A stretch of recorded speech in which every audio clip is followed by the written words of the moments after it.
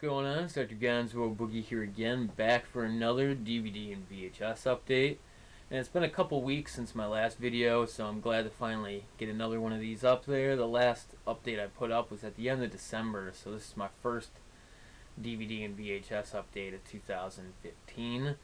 And in the past 2-3 weeks that have been in between my last update, I picked up a lot of really cool stuff. I got some awesome tapes that I'll show you guys at the end, some horror stuff too.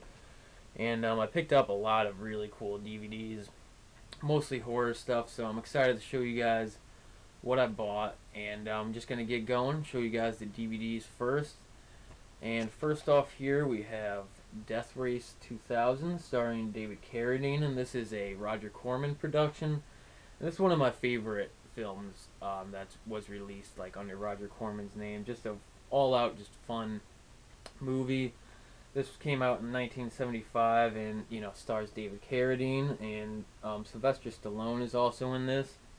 And then it has a lot of Roger Corman regulars in this movie also. Just really good stuff. This is a low-budget, cheesy movie like most of Roger Corman's movies, but just a ton of fun. Most mainstream movies won't have this much fun with a story like this because they just can't take risks like that with all the pressures from the big movie studios. So I always love low-budget movies like this, and this is one of my favorites. Just great. I just rewatched this recently, and this is probably one of my favorite movies right now. Just an all-out, just fun movie. If you've never seen this before, it kind of takes place in the future, and it's about this big race that goes on. It's like a huge televised event. It's like the biggest sporting event of this time that this movie's around. And it's just about this giant race, and you could kill pedestrians and do other stuff like that, and you get points for doing it. It's just very fictitious, very over the top. But there's a lot of social commentary in this movie too. And it's just, like I said before, just a fun movie. I would highly recommend Death Race 2000. Just a great movie. Next up is Dario Argento's Deep Red, and I actually have this on a Anchor Bay 2-pack, but I've been wanting to get it separate for a while now. This is the Anchor Bay edition, of course. And just a great movie, great giallo classic Argento right here. It's got a really good soundtrack by Goblin. Some of my favorite music from them is in this movie. And I would just say this is one of Argento's best. Just a really well-written story, great visuals, just everything you would expect from Argento. Just a great DVD here, great movie too. Came with an awesome little insert thing, and Anchor Bay always does a great job with the Argento collection, so just excited to get this one. Next up I have a couple more Anchor Bays, and these ones also, I used to have a 2-pack that came with both of these, and it's Hellraiser 1 and 2. I used to have an Anchor Bay 2-pack that had both of these. It was just in like a slim case, and it came with both the discs and both the inserts, so it was a nice little 2-pack, but for a while I've been wanting to update and buy them both separate. So I actually got this one at FYE. They had a deal, buy two get one for like $1 or something like that. I can't remember. It might have been buy one get one for $1, but I got this for $1, so that was really good. And then this I bought at a DVD video game store that is next to me called Game Exchange. And I traded in some stuff, so I got this one for free. So altogether, I only paid like $1 for both of these, and I ended up trading or selling my other edition, the 2-pack. So I made a little bit of money off of it too. So it's really cool. I like to do stuff like that sometimes. And these are nice Anchor Bay editions of both of these movies. They both have awesome inserts. The Hellraiser one, and then the one for Hellraiser 2. And these are probably my two favorite out of the Hellraiser series, but now I basically have the whole series, so I'm looking forward to checking out the other sequels again too. And next up is actually another Hellraiser movie. This is Hellworld, and this was the last Hellraiser movie that I needed for my collection. There's one that just came out recently, I think Hellraiser Revelations, I can't remember the name. But it doesn't have Doug Bradley in it, so I'm actually not sure if I plan to pick that one up or not. If anybody would recommend it, leave a comment or something like that. But this is the one that I wanted to end off with, basically. And when I think about it, I actually think this might have been the first Hellraiser movie I've ever seen. Because I remember back in high school, my friend Joel used to have this on DVD. And this was early on when we first both started to get into like horror movies and buy memorabilia like figures and other stuff like that. And also when we first started to buy DVDs, because I remember me and him were still buying tapes for the longest time. And I remember him having this movie, and me and him watched it, and I don't have any memories of watching a Hellraiser movie before that. So this is probably the first Hellraiser movie I've ever seen. I actually don't remember anything from it, but for that reason alone, I'm actually really looking forward to checking this one out. I plan to do a Hellraiser marathon soon and watch the whole series, so really looking forward to this. I know this probably isn't that good of a sequel, but just for the reason that it was the first one that I've ever seen, I'm definitely excited to watch this one again. Hellraiser Hellworld. Next up is Pumpkinhead, the collector's edition. I actually found this one at Stop and Shop. I saw that they had a bunch of DVDs for $3.99, so I was flipping through what they had. They actually had a couple interesting titles in there. I might have to go back and pick up a couple more. But they had one copy of Pumpkinhead there, so I picked this one up. And it's been a while since I've seen this. I just recently rewatched this, and this is a pretty good late 80s horror movie. A guy's son gets killed by some punk teenagers, and he goes to a witch who resurrects a like demon monster Pumpkinhead to take revenge on these teenagers who killed his son. Just a pretty good story. It's got Lance Henriksen in it. He's a great actor, and you know, just pretty good. Pumpkinhead. Pretty good stuff there. Next up is the classic Wolfman, starring Lon Chaney Jr. And I bought this because I'm actually trying to get all the Universal Monster movies in these editions. Universal put out the first films in the series, like they put out Frankenstein, The Wolfman, Invisible Man, and then they put out all the sequels in 2-packs. So I'm actually trying to buy all these right now, all the 2-pack sequels and all the separate editions of the first ones. And so far I have 3. I also have Dracula and Creature, so this makes my 3rd one. I have some of the 2-packs also, so definitely a goal to eventually get all these. I know there's a box set too, but I'm trying to pick these up cheap because the other 2 I found at FYE for like $5 each, and this one they had at FYE for like $6.99. So I've been picking these up when I see them cheap. But this is really cool. I mean, the classic Wolfman movie is just, you know, an example of one of the best classic monster movies from the 40s. Just great stuff. I love the Universal Monsters. Ever since I was a little kid, they've been some of my favorite things in the world. So, you know, this is a movie if you've never seen, I would highly recommend it. This has Bela Lugosi in it, and it also has Claude Rains in it. So just some classic Universal monster actors too, and just a great film right here.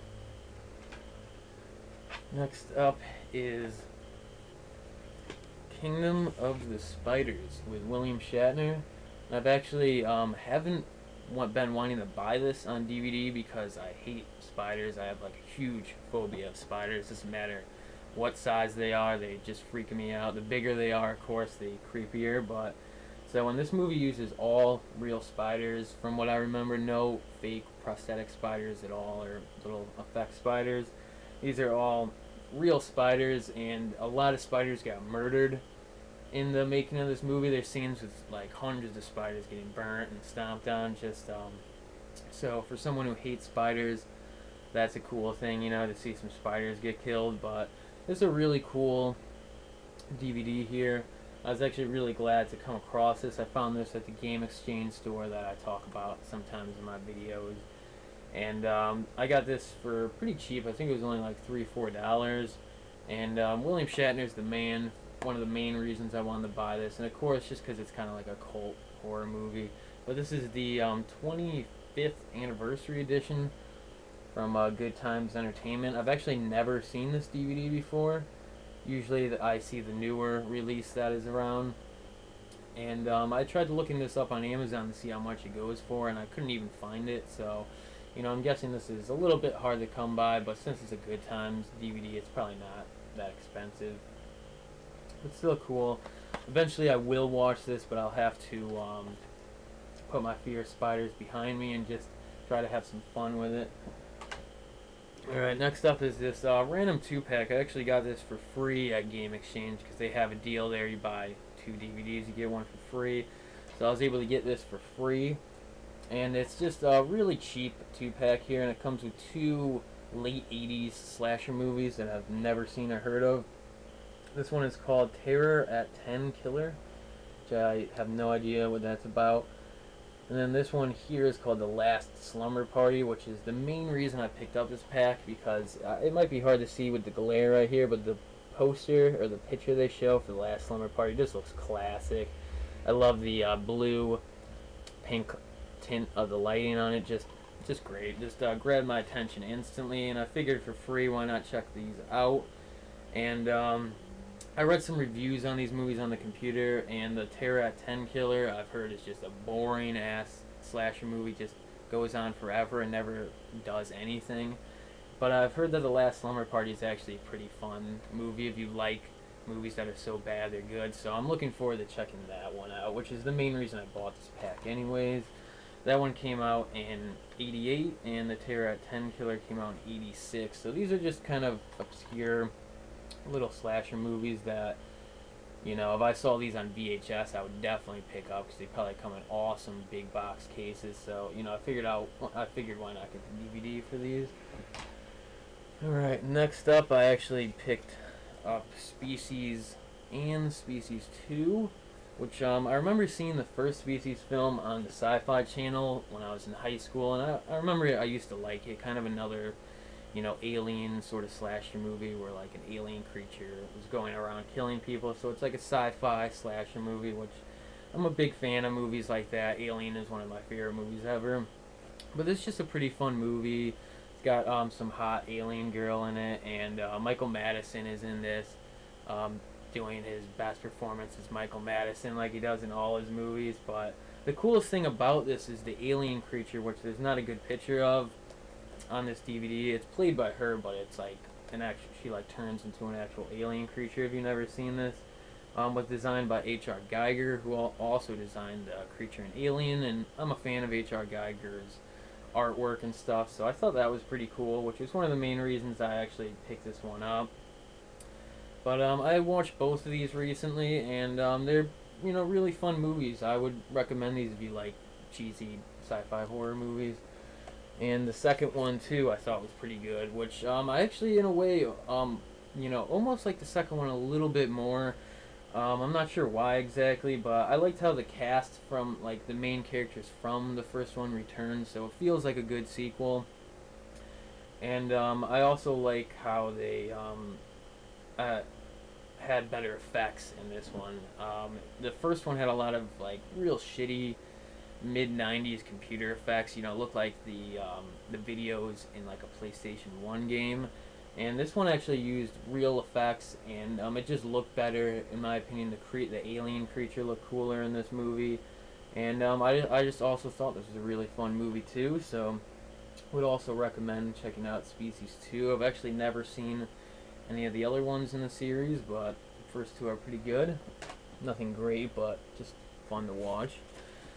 And then I also picked up the 2-disc editions of Predator 1 and Predator 2. And I actually had some problems with this one. The case that holds the disc in, it's in one of these like cardboard cases, which I'm not the biggest fan of. It's kind of like falling off the cardboard. It's like a plastic piece glued to it. So I actually plan to try to re-buy this one, because I don't like having like DVDs that are like broken or anything like that. But I love Predator, one of my favorite science fiction movies ever. Arnold Schwarzenegger, awesome. Rest of the cast, awesome. And the alien Predator, just great. One of the coolest alien monsters ever.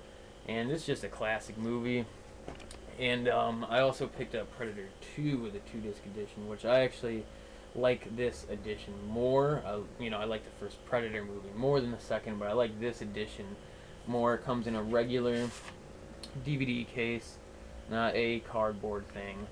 And I just think this is a nice looking 2-disc set. It's got you know, the inserts, the disc. I love the red and black coloring on this. and it just looks nice. This was actually the main reason I picked both of these up. I saw this at FYE used for $4.99, so I bought this, and I figured why not pick the first one up, 2-disc anyways. I actually used to own both of these, the regular editions, but when I bought these, I traded my other copies in. But like I said, I need to rebuy the 2-disc of Predator because the case that it came in was kind of broken. But other than that, great movies. I love Predator 2 also, just a really good sequel. And then last here for the DVDs is I got this one at Game Exchange also for real cheap, and this is Crazy Streets. And I bought this because it's a movie that has Debbie Harry in it, and I'm a huge Debbie Harry Blondie fan. If you've seen my videos, you've definitely heard me talk about her before. And I actually have this movie on a 2-pack from the same company, but you know, I saw it at Game Exchange separate, so I figured why not pick it up. So I did a lot of that in the past 2 weeks. I picked up a lot of DVDs that I used to have in 2-packs for some reason. But this also stars Alec Baldwin, who's the actual star in this. Debbie Harry's role is more of like a side character. From what I've read, she's only in the movie for like 20-25 minutes, if. But that's enough for me. And the cover of this is great. Great picture of Debbie Harry there, but a kind of a stupid picture of Alec Baldwin. If you actually look closely, you probably can't tell from the glare and all that, but like Alec Baldwin's head is like on like a fake CG body. It's like it's kind of ridiculous, but other than that, it's a just a funny cover. But other than that, just I think it's an interesting film for Debbie Harry alone. I have not seen this yet, but I am looking forward to checking it out. And last year, I just have 4 VHS tapes that I'm going to try to go through real quick. I picked up April Fool's Day on tape, which is awesome because I love this original cover art. My DVD is actually like the newer cover art design, which always makes me sad. Really nice here. I was actually a little hesitant on picking this one up because it has a little bit of mold on the tape. I think you can see that there, that white mark on that tape, but I'm going to check it out anyways and see if it still plays through good. I was actually at a Goodwill where I bought this, and they had some of the Friday the 13th movies on VHS, which I have the whole series on tape, but I only have 2 of the original Paramount tapes. The rest of mine are like re-releases from a little bit later on, and they had the original Paramount releases of 5 and 6 there, but the mold damage was so bad on the tape, kind of like this, but basically the whole wheel of tape was just covered in white mold. Like you can smell the dampness on these tapes. Like someone definitely kept these in like a basement with some that had some like water damage a little bit, but picked it up anyways, so hopefully this plays through. I have it on DVD, so if not, you know, I'll just toss it in the closet. And next up here is actually this really cool copy of Manhunter, which is the first Hannibal Lecter movie that came out in the 80s, and this is actually my favorite out of all the Hannibal Lecter movies. This is just a great, badass movie. Got an awesome soundtrack and some really cool characters. Really well directed and well acted. Just a great movie, Manhunter. You can get an awesome Anchor Bay edition of this, like a 2-disc, but you can also get a single disc Anchor Bay too, and just a really great movie. Highly recommend this. But I loved how bright and colorful this tape was. Like the side of it has this blue and orange look to it, and blue and orange are 2 of my favorite colors. And just everything about this case and packaging design was appealing to me, so I love buying tapes like this. So I was really excited to find this tape. And then I picked up this movie, The Legend of Sleepy Hollow. And this actually stars Jeff Goldblum, and I had never seen or heard of this. I've like looked at Jeff Goldblum's filmography before, and I never even noticed that he was in a Sleepy Hollow movie. And because of the cover, I thought maybe this was a cartoon, so I took a chance on buying it. I thought maybe Jeff Goldblum just did a voice in it. But I got home and looked it up on the computer, and it's actually a movie, I think from either 79 or 1980, and it's just an adaptation of the classic Sleepy Hollow story starring Jeff Goldblum. So this sounds awesome. I'm a big Jeff Goldblum fan. I think he does a great job in The Fly and some of the other movies I've seen him in. Just a fun guy and interesting actor too. But really cool here, and I actually looked this one up, and this tape goes for a lot because this DVD, I actually don't think there's a DVD for this movie. So this tape actually goes for a pretty good amount of money. I've seen it going from like $10 to $20 depending on the condition and all that. So really cool because I picked this one up randomly at a thrift store for like $1. Alright, and last for the update here, I found Alpha's Magical Christmas. This is a Power Rangers Christmas special. I actually wish I came across this around Christmas time, but I actually used to have this on DVD too, so it didn't really matter. I could have just watched it on DVD if I wanted, but this is a really cheesy Christmas special. It's basically Alpha, the Power Rangers like robot in their command center, has Zordon, which is the Power Rangers like leader or whatever you would call it, like bring a whole bunch of little kids to the command center, which is just a weird idea in the first place, but it just adds to the cheesy and campiness of this special. And so basically this whole special is you're just like watching Alpha walk around little kids as they do like arts and crafts. But I have to admit, like, even though the special is like horrible and really has nothing to do with the Power Rangers other than them showing up at the last like minute and waving, and it's not even all the Power Rangers, it's just 3 of them, but it's 3 of the best Power Rangers, so that's, you know, that's good enough right there. But this has a lot of nostalgic value to me for being as cheesy as it is. And it reminds me of being a little kid, because when you're a little kid, like when I was this old, when this came out, I was probably doing stupid Christmas arts and crafts in school and stuff like that. So it really does remind me of being a little kid around Christmas time when I watch this. A little late for Christmas, but still glad to find it anyways, because this is kind of a hard to find tape. But Elf's Magical Christmas. And that was the update for this week. I hope you guys enjoyed the video. If you did, definitely give it a thumbs up and leave a comment. And thanks for watching.